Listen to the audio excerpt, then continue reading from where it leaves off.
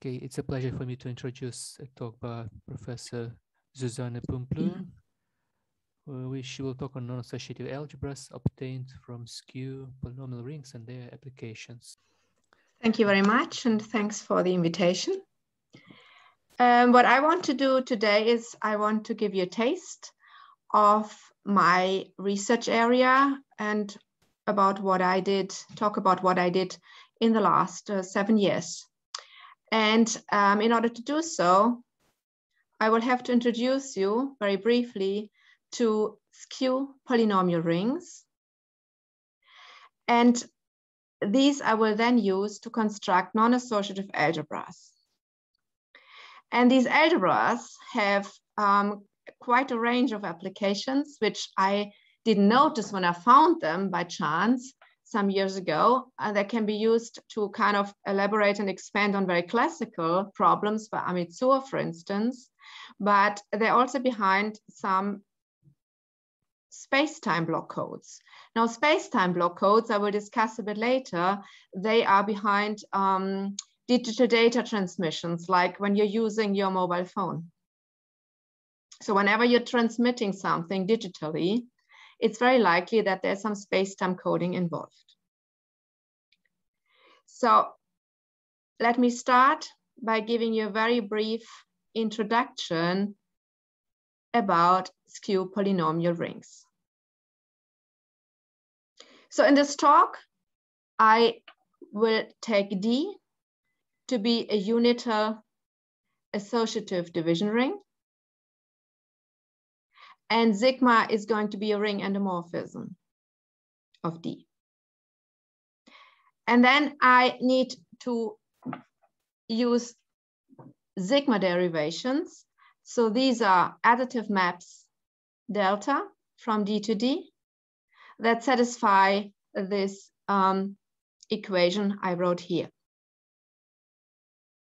And then the skew polynomial ring R, I call it R, which is the ring which depends, well, we have an indeterminate T, and then it depends on sigma and delta.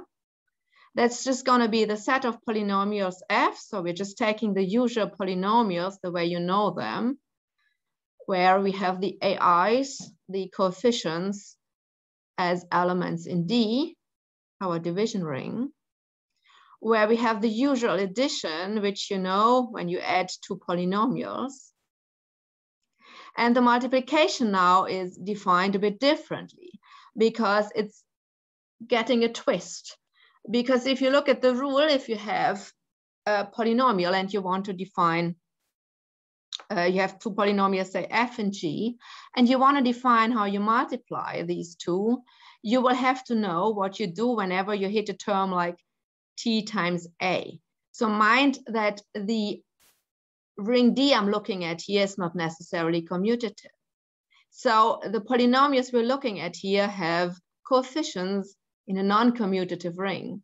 So it actually is important if you write the AN, TN, for instance, here in the F, the AN on the left or on the right. And so if you want to multiply, the following rule applies.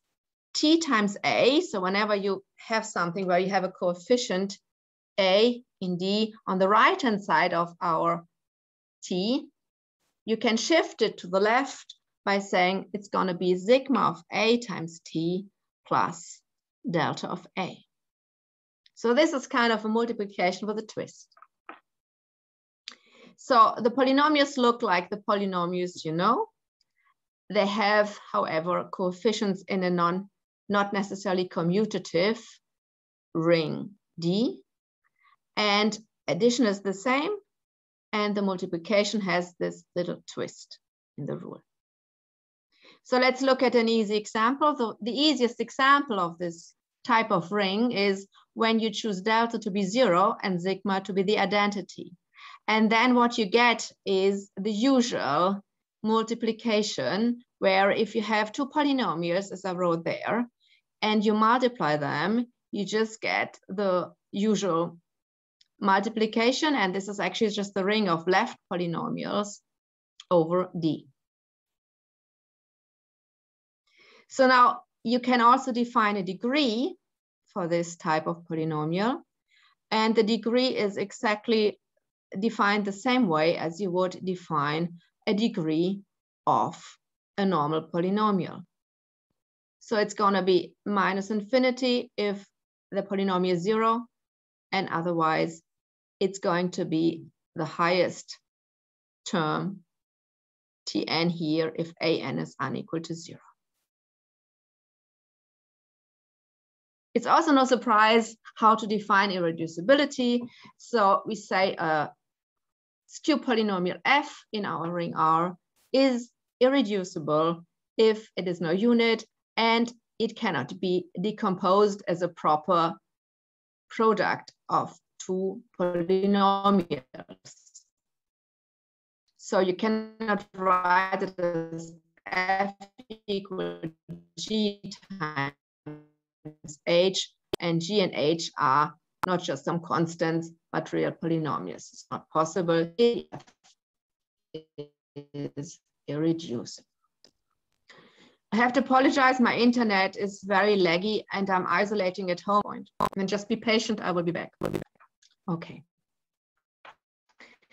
So now the most important feature of such a skew polynomial ring R, the one we will need, is the fact. So that means if we choose two polynomials f and g, and f is not 0, we can divide g by f, and there exist unique polynomials q and r, such that we can write g as a multiple of f, q times f, plus some remainder, r. And this is what's going to be crucial in our construction later. So you have heard a lot about non-associative algebras this week already, but let me quickly remind you of the features which I will need. So I will use a very general definition of an algebra. In this talk, F is always going to be a field. And then an algebra, A over F, for me is going to be an F vector space together with a bilinear map. And this bilinear map from A times A to A is going to be the multiplication of this algebra. Now we call A unital if it has a unit element. You will all know the definition, I just remind you.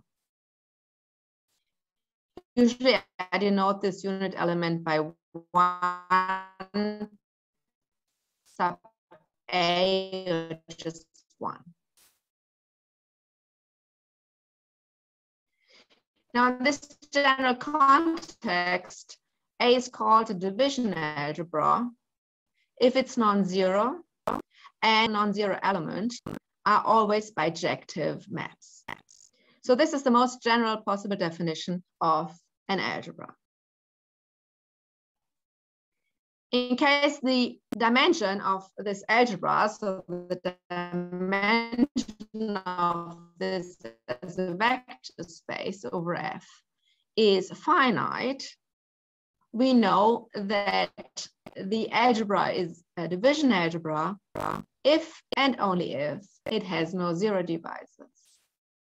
So that means we can conclude that if we have some product of two elements, A, X and Y, and X times Y equals 0, we can conclude that either X or Y has to be 0. This can be very handy. And now, of course, we're dealing with non-associative algebras, and a very good way to measure how non-associative an algebra is the left, middle, right nucleus. So the definitions I wrote here. So we can define a left, a middle, and the right nucleus.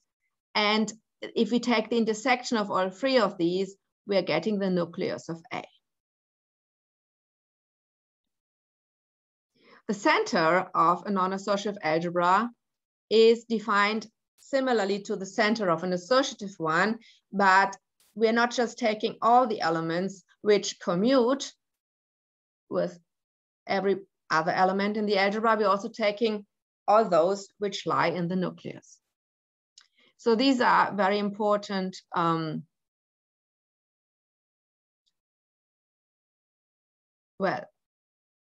ways to say classify if one wants to look at classifications or investigate algebras, to always try to understand what is the left, the middle, the right nucleus, and what is the center. If you want to learn something about algebras, these are one of the first questions we would ask if the algebras are non-associative. So now here comes my main construction. So what I want to do is now I want to use some skew polynomial f and construct a non-associative algebra. So I'm taking a skew polynomial and I'm assuming from now on this polynomial has degree m. So let's play a bit. So we know we have some ring R, our skew polynomial ring R, and we can look at the left ideal, which is generated by f. So we can look at R times f. All the elements of R multiplied with f. So this will be a left ideal. It will not always be a two-sided ideal, a left and a right ideal. But if we choose f the right way, it may be. So if this RF is a two-sided ideal, then we know that R mod RF is a classical quotient ring. But what happens if it's not? Well, there is quite some theory about this too, classical theory, and that will tell us, well, clearly we still have a structure. We have R mod RF, and this is going to be a left R module with a canonical addition and multiplication induced on it. But what most people do not know, and what is sometimes actually implicitly used in the literature for coding theory, but was never really explicitly stated, is that this actually also has a non-associative ring structure. So this is a result which is as old as I am and goes back to Petit. It is in a preprint by Petit, and that preprint has actually been quite ignored. And I came across that by pure chance because I was actually looking at constructing codes, and I tried to understand what one can do with non-associative algebras, because there was a hype 6 or 7 years ago where people started to construct systematically space-time block codes, and I'll talk about that a bit later, using quaternion algebras or cyclic algebras and general central simple algebras. And I knew from some work with Vincent Astier that there was something called a non-associative quaternion algebra, and I thought, hell, this behaves so kind of nicely similarly to quaternion algebras. The construction could also work for that one. And this kind of kicked the ball loose, so that when I started the literature research, I came across a paper by Lavran and Chiquet on actually division algebras over finite fields, and they cited this theorem by Petit. And this is how I came across these algebras. So the algebras are constructed as follows. I'm taking the set of all these skew polynomials of degree strictly less than m. Remember, I chose and fixed some polynomial f of degree m. So I'm choosing all those which have degree less than m. And I define the usual polynomial addition on it. And I define a new multiplication on the set now. And the multiplication I define so that I take two polynomials in the set, g and h. I multiply them by saying I take the new polynomial I get by multiplying this g times h. I get a polynomial. Of course, this does not have degree less than m, but I'm then dividing out the f. So this will have so and so many copies of f in it, q times f plus some remainder. And the remainder is going to be of degree strictly less than m. And the multiplication of g times h is going to be defined exactly as this remainder, r. So this is well defined. And this actually yields us the unital non-associative ring, which I will call SF in this talk. And this ring turns out to be an algebra over a subfield F0 of D. And this F0 is defined as I wrote there. Here. Now, the elegant bit is that this is actually a straightforward generalization of the usual quotient algebra, because one can show that this SF, this non-associative algebra I just defined, is actually associative if and only if the ideal generated by F is not just left-sided, this ideal RF, but a two-sided ideal. And in that case, we're actually reobtaining the classical quotient algebra, which we usually would obtain by just factoring out a two-sided ideal of this ring R. So this can be seen as a canonical generalization of this construction. And now Petit proved the following interesting main results. In order to avoid the trivial cases, we're just assuming that F always has degree greater or equal to 2 now. And then we know that if F is irreducible and the algebra we are looking at, this as F, is finite dimensional over the F0, then it is a division algebra.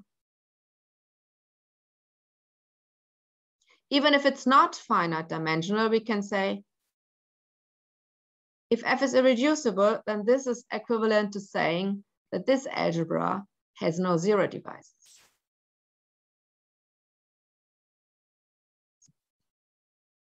Now, in the case which we are usually going to study, SF is going to be not associative, because the associative case is already covered in the literature, because that's the usual quotient algebra. So if SF is not associative, then we know that the left nucleus and the middle nucleus is going to be our division algebra D. And the right nucleus is the interesting bit. The right nucleus is going to be all the G's in the algebra, where F times G lies in RF. Why is this interesting? Well, this is the one which kind of wobbles and gets bigger or smaller depending on the choice of our F. And in case you're a bit familiar with the theory of skew polynomials, you might recognize at this point that what I wrote on the right-hand side is actually what people working in skew polynomial rings call the eigenspace of F. This is a very important invariant of a polynomial, of a skew polynomial. So if SF is not associative, the right nucleus encodes a huge amount of information about our polynomial F that we used to construct our algebra. And indeed, if F is irreducible, this right nucleus is an associative division algebra. Nuclei are always associative algebras, but we can say if F is irreducible, this is even a division algebra. So here's an example which you might recognize. Let's look at Hamilton's quaternion algebras in this context. So we're taking the complex numbers and we're taking complex conjugation. And we're looking at the skew polynomial ring C, T, and using the complex conjugation to be our sigma here. And our F is going to be t squared plus 1. So we are modding out the ideal generated, the left ideal generated by t squared plus 1 here. So this happens to be a two-sided ideal. Since we are modding it out in this new ring, we have t squared equals -1. And this is a two-sided ideal in this case. So we're having the classical situation of a quotient algebra and an associative ring that we obtain. And this happens to be exactly Hamilton's quaternion algebra over the reals. So this is one way to write down Hamilton's quaternion algebras. Perhaps you've seen it, perhaps you haven't. So now let's fiddle with it a bit. Let's take a polynomial that looks very similar and still will give us a completely different algebra. Let's take the polynomial f of t, which is t squared plus I. What happens now? So we're taking the same skew polynomial ring, C, T, and the complex conjugation. We're taking the left ideal, which is generated by our polynomial t squared plus I, and we're modding that out. And this is an example of this SF construction. So this is a non-associative algebra, a unital one. And this is an algebra which has left and middle nucleus C, and the right nucleus is what I just defined here. I leave that open for now. And this actually is very interesting because this algebra is called a non-associative quaternion algebra. Since t squared plus I happens to be irreducible, one can show that. It is a division algebra. And this is actually, to my knowledge, the first known example of a non-associative division algebra that appeared in the literature. And it goes back to Dixon, and he wrote it up a bit differently, but it amounts to exactly this algebra. And he gave that example in 1935. So it's a very classical example. These algebras were then very systematically investigated, these non-associative quaternion algebras, for the first time by Waterhouse in '87. And these are the first ones I actually met of this type, of this SF algebra type. And I wrote a paper on them and actually generalized the whole construction over base rings with STA, and basically started to get a first taste of this algebra, this class of algebras, which then later led me to looking at them concerning the problems I started having with digital data transmission.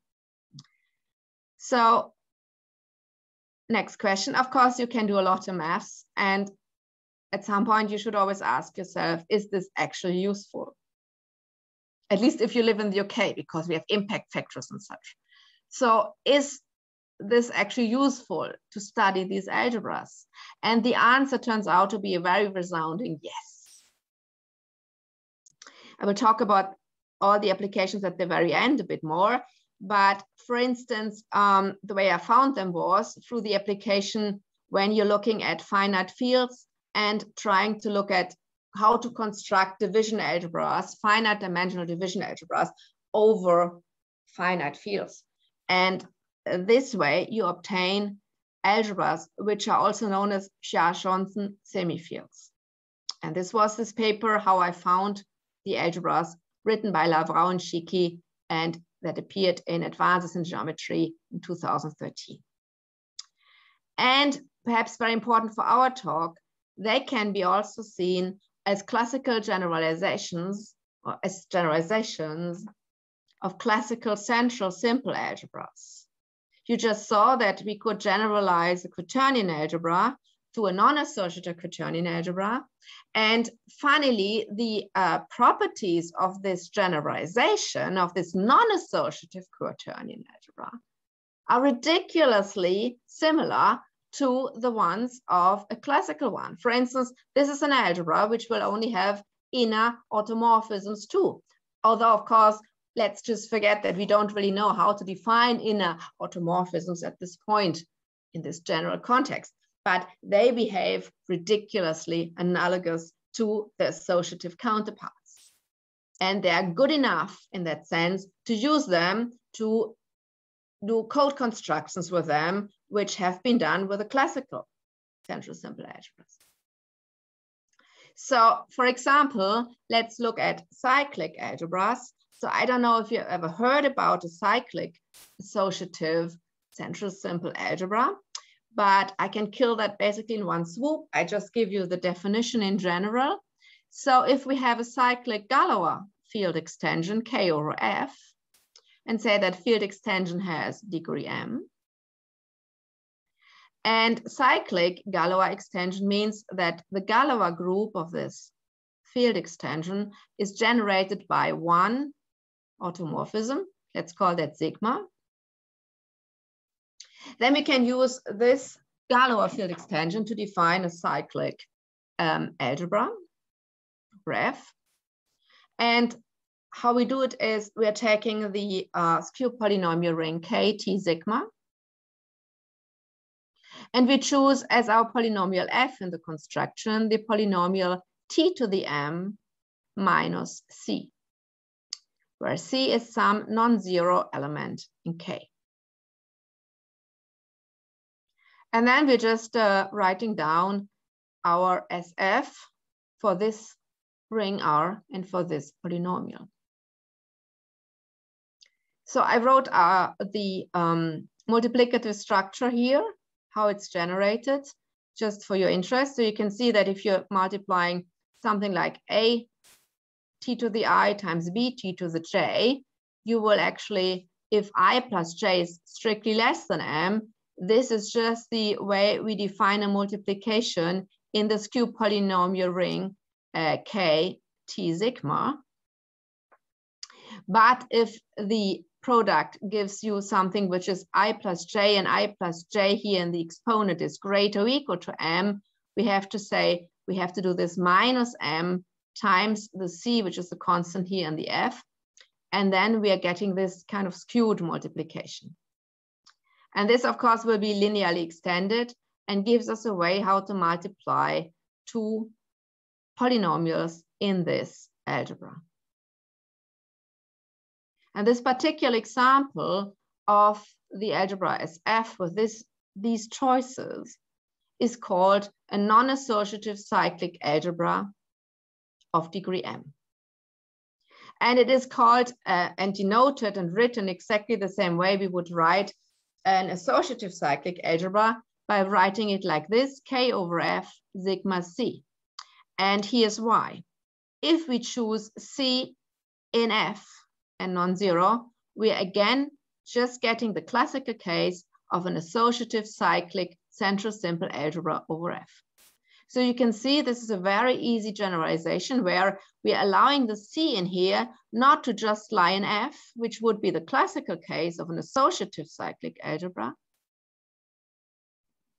We allow it to be in K. And it will still be an algebra, it will still be unital, it will still have only inner automorphisms, but it is highly non-associative.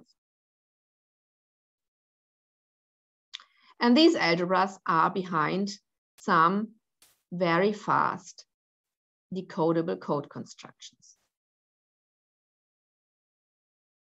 So now I'm flipping and I will talk a bit about coding, theory about encoding. Whenever you pick up your mobile phone, you will use probably what is called the Alamuti code. The Alamuti code was found by an engineer called Alamuti. And what is behind is the left regular representation of Hamilton's quaternions. Now, of course, the engineers didn't know that. And some years later, this was implemented, and it's still implemented in most of your mobile phones. And a mobile phone has one antenna in it. And usually the data you need for making a phone call will be sent through one or two antennas, and they will send multiple redundant copies, so that, of course, there will be something lost. When you're transmitting the data, there will be some mountain in between or some magnetic field, so that not all of the data will arrive at the receiver in your little phone, so that you have enough to make a sensible phone conversation, so that you can decode enough to actually make sense of the data. You will need to have multiple copies. And basically, some mathematicians then came and said, but this is not Alamuti, this is a quaternion algebra. This is Hamilton who's behind that. And then, since they were smart and they knew about central simple algebras, they started to generalize this and churned out, for the first time, lots and lots of codes, which were very, they called them perfect. So they were very well functioning by using cyclic associative division algebras and their left multiplication, the left regular representation. And then I came along and I thought, oh, there are these non-associative quaternion algebras. They behave so well. Can't I do the same if I look at the left multiplication of those? And indeed, that was possible. So a space-time block code is what is used when you're taking your phone or a portable DV or any other device and you digitally transmit data. And in pure math speak, this is just a family of complex matrices. So for our talk, it's going to be a family of m by m complex matrices. And this is called a space-time block code, just some family. So when you're transmitting data, you will transmit multiple copies, redundant. So you want to compensate for losing some. And each column in the matrix is transmitted from m transmit antennas. And after m columns are transmitted, the R receive antennas process the data and try to recover them. Usually R is 1, 2, or 3. But the theory is most often developed for a whole range of most general cases of M and R. Now, of course, you want to have a code which you can use. So that means you don't lose much energy decoding the data once you get them.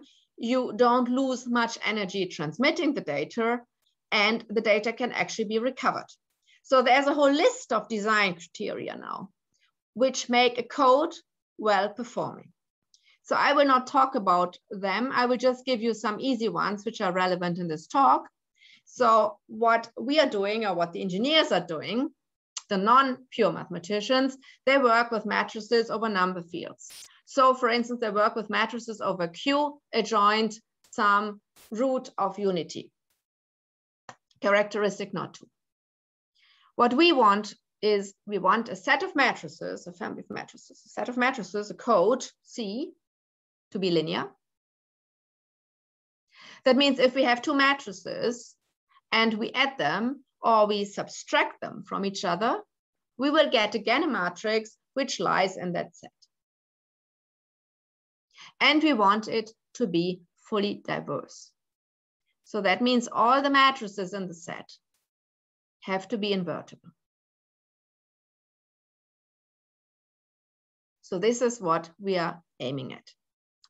And there are more subtle ones, but I'm dropping them for now. I just want to give you a taste. Now, as an example, as I already said, cyclic division algebras, and we need division here in order to make the code fully diverse. They have been highly successfully used to systematically build codes. And here's how they were built. So we take an associative cyclic algebra, K over F sigma C, like this one. So C lies in F. So the way to write it in our context of this talk here would be to write the algebra like this. And we take it of degree M, so that means the K over F is going to be of degree M, the Galois field extension, and the degree of this F polynomial here is also M. And then we write k with respect to a k basis. So we write a as k plus kt squared plus k t to the m minus 1. And so we can write each element in this algebra as the sum of, as a polynomial with coefficients in capital K here. And now we want to write the left multiplication with an element x in A. So we're taking some x and we write left multiplication by x as L sub x is that map. And this is a map in the endomorphism ring of A. And these are actually K endomorphisms. We're using a K basis here. We're looking at A as a K vector space. And then we are writing this endomorphism using a K basis, the basis 1 t squared up to t to the m minus 1 as an m by m matrix. And the left multiplication, if we do that, is given by exactly this matrix here, where the xi lie in K. So this is the left multiplication in a cyclic algebra, where we are reading the algebra as a K vector space. And if we're taking the set of all these matrices, this gives us a fully diverse linear space-time block code. Fully diverse if the algebra is division algebra. Linear because if we take two of these and add them or subtract them, we'll again get a matrix of exactly the same type. The only problem for these codes, and these are actually called perfect codes because that they had a very high decoding complexity. So a lot of energy was used to decode whatever ended up at the receiver. And now the hunt started. So people had this very elegant way of constructing codes and they wanted more. They always want more. They want cheaper and faster and easier, less energy using. And so there was this race of mathematicians and engineers trying to improve the constructions. And the goal was to construct space-time codes for less receive and transmit antennas, because normally whatever you carry will have less room for antennas. And you want them to be fast decodable. You want them to be systematically built so that you have a given number of antennas. You can say, here's the code. And then this is not nice anymore. Let's do a faster one. Here's the next one. So there were lots of ad hoc constructions. Engineers usually do ad hoc constructions and they just do lots of experiments and they kind of cobble it together. And then the mathematicians came in, Marquin and Augier, and they are number theorists. They have a background in number theory. And they were some of the first, they gave some of the first non-ad hoc constructions. And then two engineers, Srinath and Rayan, came in and also gave some. The problem with Srinath and Rayan's construction was that they needed a lot of zeros in the matrices to get fully diverse codes. And that, of course, meant a waste of space. Because if you have to transmit a large matrix, 60% of whatever you're transmitting is going to be zeros, it's just a waste. But they needed that to enforce that the codes were all of invertible matrices.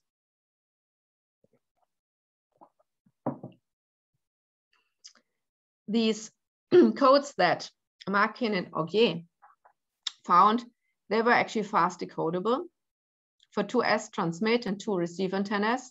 And so in a way better than the first ones here, which had a high decoding complexity, which used cyclic associative algebras. So now I come in and I started to use these algebras as F. And I was able to build a code of rate free, whatever that means. And that was working, or is working for 6 transmit and 3 receive antennas. And that achieved certain optimality criteria, which were actually better than other codes by Beccalati, Holanti, and Augier. And I want to tell you how. What I did is I took a cyclic division algebra of degree m, a classical one. That was my D. I chose the skew polynomial ring D, T, sigma, Tor, let's call it Tor.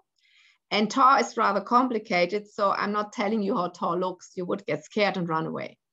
So I choose some Tor.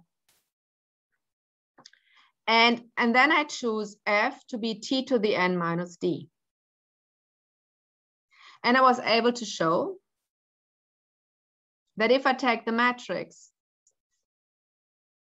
which gives me the left multiplication, or the set of matrices that represent the left multiplication of this algebra here, and I choose my F or my D here the right way, then I obtain the codes constructed by Srinath and Rayan, and they were constructed relatively haphazardly with no algebra behind it, they thought. And if I choose D as an element of F, I generalize the codes by Markin and Augier. And it's very easy for me in the context of this theory I'm using to show that if F is irreducible, that C is a fully diverse space-time block code, and it can be used for NM transmit and M receive antennas. And the engineers, they were really working very hard to show that the algebras, that the matrices were invertible. And here it just falls out as a byproduct of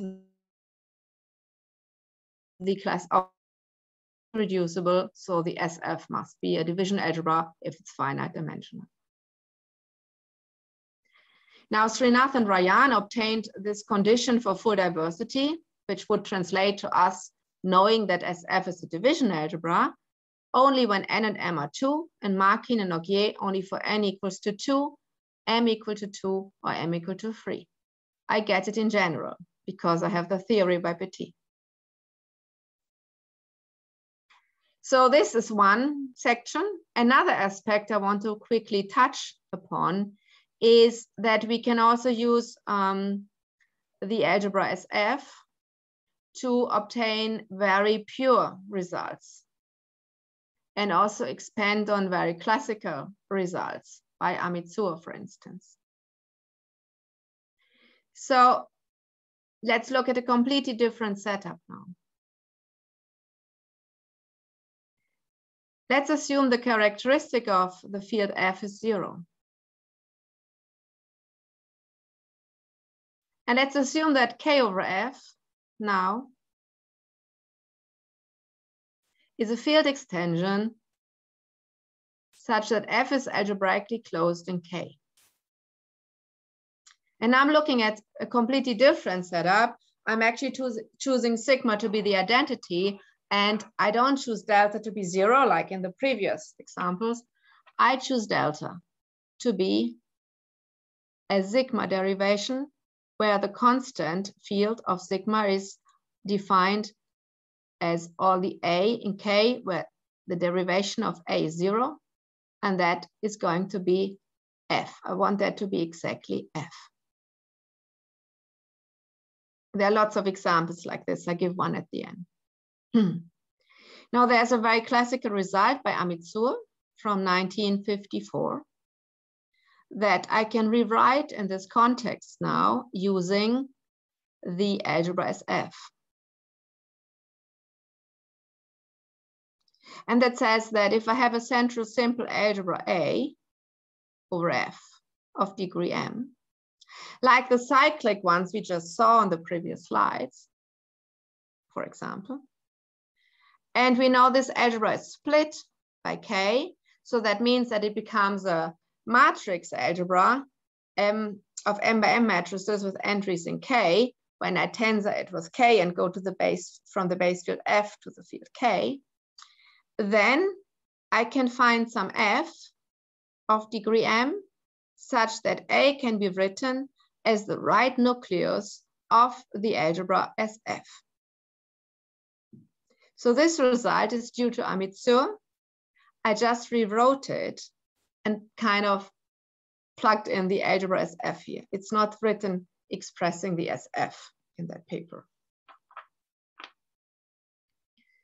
And then I went on and I showed that actually if I take any central simple algebra, A over F of degree m, it's known that there is a field extension splitting A, K, and where F is algebraically closed. So this is general theory that is well known, where F is algebraically closed in K. And I can show that there is a polynomial F of degree m such that SF is an infinite dimensional algebra over F, and the right nucleus is A. And of course, the middle and left nucleus we know is automatically going to be K. So I can show there exists such a polynomial. So the right nucleus here is the central simple algebra. This is actually another question which was asked by Amitsur in the same paper. He asked about what polynomials F in a skew polynomial ring would have an eigenspace which happens to be a central simple algebra. So there are lots of questions here which are very classical and have been asked many years ago, which can be addressed now using these very new types of algebras. So I finish with one example. So if I take the real numbers and I take the algebra -1 over R, so this is Hamilton's quaternion algebra. And then I take K to be the function field of the projective real conic, which is defined by x squared plus y squared plus z squared equals 0. Then I would have K over F as I require it. And K splits Hamilton's quaternion algebra. And the general theory says there's always a derivation delta where the constant field of that derivation is R. There are several of this, many. Take one of these. Then I know that there will be an F in KT delta of degree 2, such that if I form the algebra using this F, our algebra is F, this is going to be an infinite dimensional unital algebra, and the right nucleus of it is going to be Hamilton's quaternion algebra. Just one example. Now there is a whole range of other applications, and I'm just touching on some now, and then I finish. So one can generalize the whole theory actually and define these algebras also when D is not necessarily a division ring. It's enough to define everything so that it's well defined to assume that the polynomial F we're using in our construction has an invertible leading coefficient. And this actually leads eventually to constructions where we can find non-associative algebras on subsets of quantum planes, Weyl algebras, etc., and kind of do some kind of inductive process. Then these algebras I just talked to you about are actually behind linear F sigma delta codes. These are also called skew cyclic codes. Then once you know that, you can use applications to these codes. So there's coset coding. You can use these algebras to do coset coding, to generalize the classical construction A for lattices from linear codes. You can canonically construct lattices from cyclic F sigma delta codes over finite rings and so on. You can also obtain results on solvable cross products algebras or reobtain them. Some of them are in a classical algebra book whose author I forgot right now. And then we can look at other classical concepts by Jacobson, Albert, Amitsur, like I just did in the last section. And we can, for instance, also construct not just, I mean, there's something which is called differential algebras. I don't have time to look at that right now, but one can do something like non-associative differential algebras. Again, they will have similar automorphisms like the differential ones. Again, they will behave very similarly. So there are quite a range of applications, both applied and pure, for these algebras. And I just wanted to give you a kind of a taster session, a flavor of this theory, and I hope you liked it. Thank you for having me speak here, and that's the end of my talk. Thank you for the talk. Is there any question?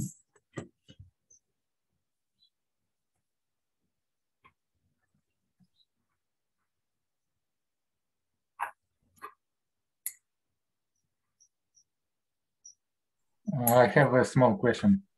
May I ask? What about so if you what is the role of the center in this sense of as you defined with the intersection for non-associative station? What is the role of the central elements in for this code? For these algebras, the center usually is going, for instance, it's a very, very general construction you might have noticed.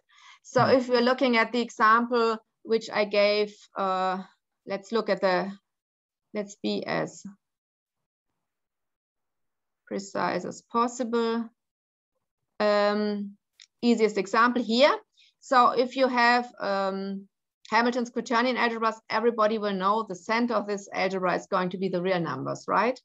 So now if you look at the non-associative quaternion division algebras, the center of this one is actually also going to be R. If you then look at the other example I gave here, the non-associative cyclic algebra of degree M, both the associative and the non-associative cyclic algebra, both will have center F. So they're behaving exactly the same way. And actually most of the time, and I mean, there are some pathological cases, but in a lot of cases, F naught is going to be the center. Let's say it like this, carefully, not always. So it's a very good question. It's a very difficult question. And in a lot of cases, this F naught actually is not just some subfield over which we can look at it. It is usually contained in the center, but it actually very often is the center. And so the other part of my question was what is the role of the central elements in this sense? What is the role in this codes which you consider in the encoding part? Well, actually, I don't think they play a particular role in the codes, to be honest, not that I remember right now. What plays a role in the codes is the right nucleus. Because once you're looking at what I'm doing then is, if I look at the classical construction here in this example, I gave this example for associative algebras. If I would take a non-associative algebra and do exactly the same code construction so that the C here would lie in K, not in F, then I would actually need not the center. I would need that in order to do this and to get a code which exactly looks like this, just that the C here is in K and not in F, and it will perform exactly the same. The problem here is that it's only well defined if the right nucleus is K. And so the center actually does not play a big role in this construction. The right nucleus does. Okay. So the central elements are not. They're not that relevant. No, they're not. The right nucleus is. The right nucleus is the kind of crux here. Okay. Okay, thank you very much. Very interesting. You have some in your slides or in somewhere some literature, especially about this part which you have now on the screen. Some paper or something which one could take a look at. Yes, I have a lot of papers on this. If you look me up on MathSciNet, you will immediately see all the papers with codes and so on. Yeah. Especially this construction with the left. Yeah, it's all in my papers. All in my papers. Yeah. And much more. This is just a survey talk. Okay. Thanks. Bye. You're welcome. Okay, thank you. There's another question by Alexander Buterman, please. Thank you for the very interesting talk. I wonder what happens in the case of skew-Laurent polynomials. So you allow negative degrees then, and there are classical results of Pumpluen describing when this ring will be a division ring, and so on. Have you heard any progress in this direction so far? No, because what I need in the whole construction is something which is only existing. So if you look at the construction, the crux of the matter is this division algorithm, where that there's a right division algorithm in the ring, and the only rings that actually have this, where is it now? Here, this right division algorithm is needed. And the only rings that actually have this are basically these rings. Mm-hmm. So the whole construction tanks if I don't have some right division algorithm, because I need a well-defined area, otherwise the definition isn't there for the multiplication. I did look at it. I did look at this actually, and I looked at several other kind of generalizations, and they're also generalized right division algorithms. But at least from what I could see is I wasn't able to get any further because I was always missing something to make the whole thing well defined. I see. And that carried over, unfortunately, to all the applications. No, thank you. Thank you very much. More questions?